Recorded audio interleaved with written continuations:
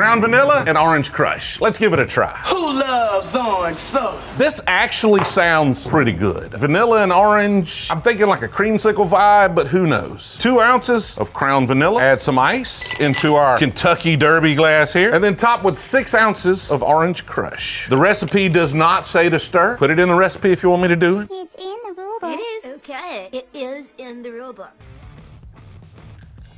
That's pretty pleasant right there. You get a little bit of artificial taste from the Crown, but other than that slight artificial vanilla flavor, it is just kind of a nice creamsicle. If you like orange and you like Crown Vanilla, might want to give this one a try.